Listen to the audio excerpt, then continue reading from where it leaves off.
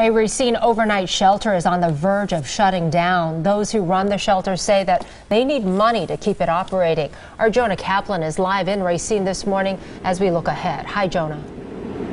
Susan, I was just speaking with one of the managers. It's not even just so much money as it is volunteers. Shelter here has about 25 people staying overnight, and they would lose out if this place closed down. The director here says the church simply can't keep up with the demand. It will still provide meals and other services, but again, it could soon end its overnight shelter later this month, perhaps by the end of the week.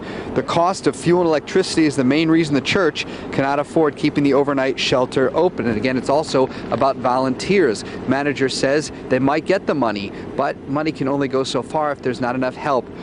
The meeting tonight to rally public support at the Gateway Technical College at 6:30. We are live in RACINE this morning. Jonah Kaplan, today's TMJ4.